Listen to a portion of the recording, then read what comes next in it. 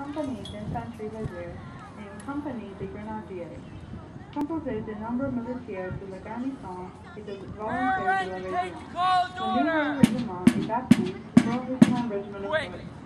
En septembre 1787, les autorités de la garnison furent installées à Toronto afin de parer à une attaque perdue des Français, dirigée par l'admiral Richard. Le Français à force of able, et le Français mettant le feu, toutes les habitants de l'établissement et le résistant installé au fromage de Toronto, le district de Montréal, de Saint-Jean, et de Conditions in the neutralized states responded to the mutiny among the troops of the regiment in 1800. About 40 of the soldiers had agreed to desert from Signal Hill, however only 19 were able to leave before the alarm sounded. 16 of the deserters were captured, and 5 of the ringleaders were promptly hanged at the powder shed near Fort Townsend. The remnants of the regiment were sent to Halifax, where they were eventually disbanded in 1802 at the solicitation of hostilities with France. Les conditions de vie à la base de Terre-Neuve provoquent une mutiny parmi les militaires du régiment en 1800. Environ 40 soldats composent pour les two squads, sauf une faisant partie avant ces déserteurs sont capturés et changés utilisateurs pour rapidement passer à la couturière par Fort Townsend. Les autres membres sont opérés à Halifax et le régiment est détruit en 1900. These attacks were short-lived. All regular troops returned to England in anticipation of a French invasion.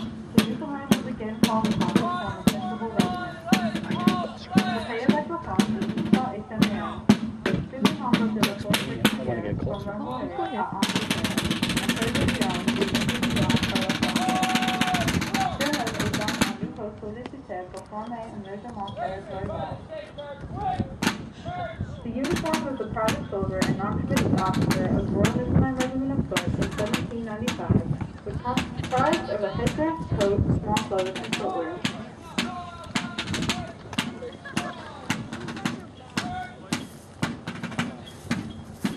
The headdress worn on parade and in battle was the bearskin cap with tussle and flute. In the middle was the Latin cipher or grenadier motto, "Difficulties do not daunt." For fatigue duties and intense, the forage cap was worn. Lors des défis et des batailles, les militaires portent le bonnet en peau couleur noire, à pompons et à grève. Portent en son centre le monogramme latin, suivi des grenadiers, dans l'obstacle. Pour le service des corvées et des activités quotidiennes à l'intérieur du camp, ils portent le képi. The coat was made from heavy melted wool and lined with a lighter white wool.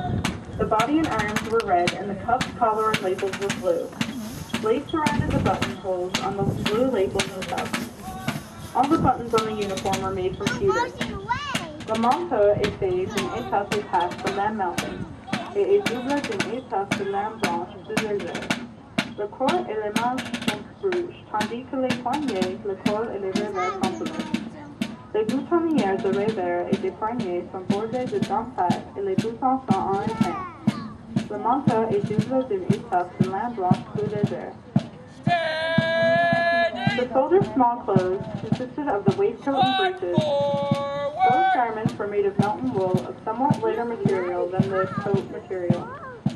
Both garments were also lined with natural linen. The shirt was made of a fine white linen. Around the neck, a stalk of leather was worn to protect the soldier's neck and keep his posture straight. On guise de vêtements, le soldat porte une gilet et des hautes chausses. C'est une étoffe de laine melting plus légère que celle de manteau. Les deux vêtements sont aussi doubles de lait inclus. La chemise est en lait blanc fin. Autour du cou, les militaires portent une cravate enroulée en cuir qui leur protège le cou et les oblige à tenir la tête droite. Footwear was a buckled shoe with rough side outwards and plain brass buckles. Stockings were made of lightweight cotton for just occasions, or coarse cotton for use in the field of battle. The leg was covered by gaiters to help protect from abrasions and prevent pebbles and other debris from entering the shoe on the march. Les chaussures avec le pot retourné, soit en les bas du cérémonieux et les bas portent une campagne lourde soldats. Head Perry. Les hommes sont couverts de gouttes Regiment qui short les head. protègent de frottement et empêchent les intégrés de pénétrer dans les surfaces pendant la marche.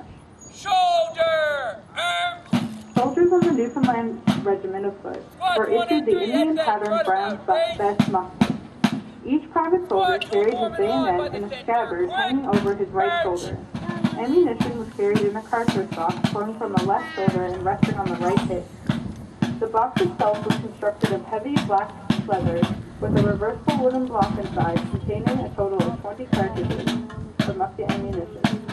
The cartridge box is suspended by a buff leather strap. Les soldats du Royal Newfoundland Regiment of Foot sont armes de militaires brown vests. Delaware-la-Même y équipait la compagnie des Antilles orientales. Chaque soldat porte sa baïonnette dans une forelle en bandoulière de l'épaule droite. Il porte ses munitions dans une guidonnée en bandoulière de l'épaule gauche à la hanche droite.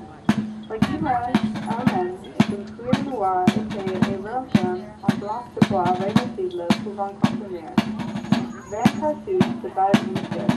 Elle est suspendue à un gros ras de cuir chamois.